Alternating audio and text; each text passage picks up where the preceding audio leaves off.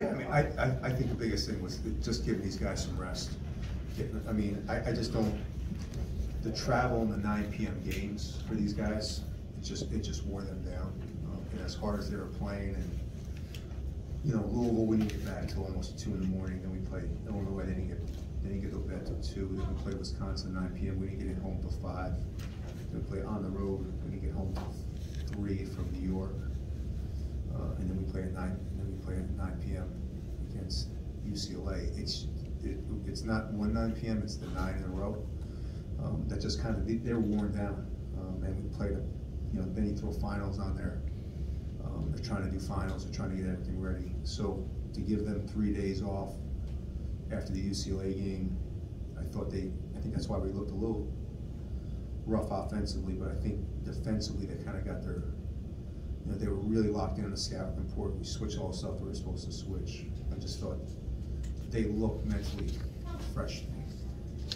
Right. Coach, just what went into the decision to start Green Martinez over Don Carey? I'm trying. The problem with, you know, when I give Jameer a break with Jahari,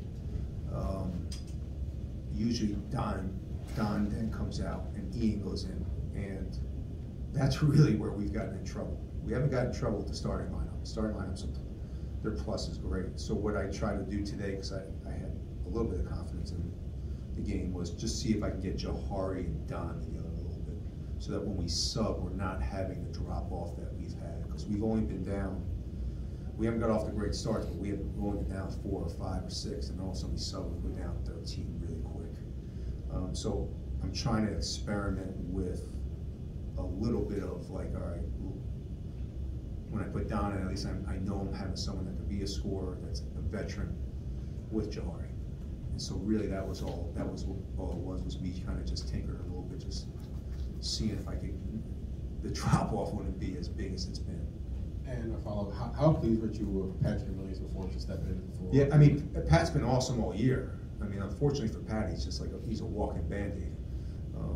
He's had sprained ankle, then he got in the Tennessee game in the first 4 minutes of the game, he sprains his toe when some guy dives on him. When he's kind of in rhythm and consistent, he's been really good all year. It's just his problem is he hasn't been healthy. So I'm hoping this time off kind of get him right. Kind of, it's kind of loud. Building off of that with the lineup changes with Julian, is this another precautionary thing, or do you anticipate this could be something that could keep him out even for the next game or after that? I don't talk about injuries.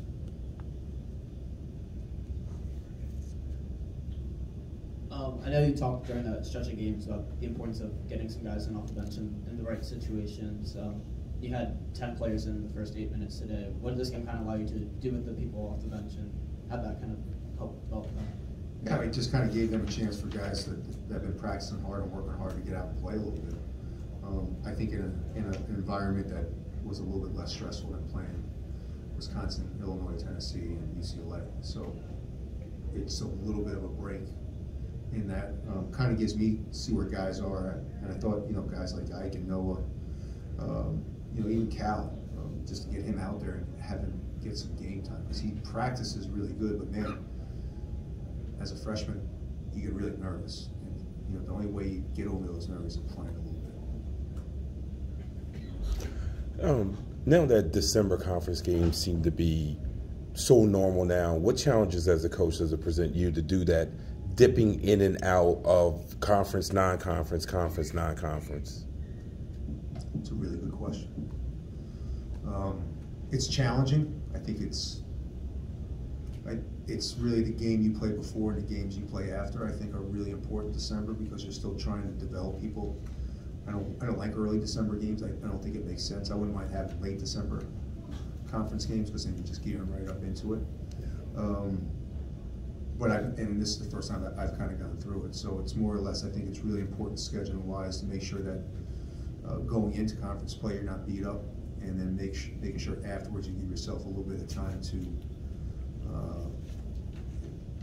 see what you need to be tweaked. And like, you know, that was the tough thing about this schedule, is we saw some things that needed to be tweaked, but we just didn't have time to do anything. So I think you just have to be really strategic in how you schedule before and after. And you talked about tinkering with the lineup during your practices. Is that where you do the tinkering? Do you just have everyone practice together to see how it works? Do you do it specifically? How do you arrive at that? Trying to take all my secrets.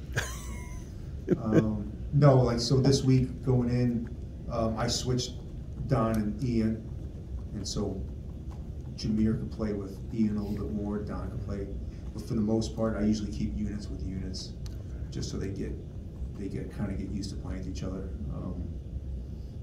Every once in a while you tinker, but for the most part, this time of year, we're pretty much set. Gotcha. Yeah, the sharp play offensively at the start of the second half seemed like that was a bump up from what we saw for most of the first half. What do you think kind of changed for you guys? Was it just a few shots going? Yeah, I mean, I think it was just a matter of, I did focus a lot this week on just defense, trying to get back on defense. We really didn't do that much offensively. I really tried to get them back into that mindset, being aggressive, getting after it. We worked on our press a ton because we haven't been scoring, so we haven't been getting into our press. I just think it was a little bit more of just falling into the rhythm of the game and seeing the ball go in, and it kind of just went from there. Go ahead. Josh, then Nicky, and I should probably go. Hey Coach, after Hakeem Hart had got elbowed in the first half, it seemed like to spark the offense. Can you just talk about that, or what do you think led to the team building a 19-point lead? The one thing I've learned about this team, if you look at our stats, wins and losses, and plus minus wins or losses, and you really break down statistics, there's one person that's a key factor for us. And I got on Hakeem Hart pretty hard these 3 days, because he is the difference maker. When he is engaged and he's playing, he's going, he just gives us such a different dimension offensively, even defensively. So he came over and he was complaining that he got elbowed, and I kind of just got on him just a little bit, and we had a man-to-man conversation. And he's a difference maker when he plays like that. He's an all-level guard. All right, Nicky. Yeah, St. Peter's had a couple runs with a couple offensive rebounds. I think they finished with 17. Is that just something that life without Julian Reese is going to be like, or is there something? No, I mean, yeah, I mean, I do think, Pat's not going to be a major rebounder, but like, it's something to do with our switching on defense. We get Dante on the perimeter a little bit too much, where because we switch so much, we try to keep things off balance for the team. We do have sometimes Dante not in there rebounding, and it does hurt us at times. We don't switch as much against bigger teams, but smaller teams like this, we do. We didn't switch against Tennessee at all, but we still, I mean, we're just not a big team, so I don't think we're ever going to be a great rebounding team. I think our goal is just to be a good rebounding team. Okay. Everybody have a great holiday. Thank you.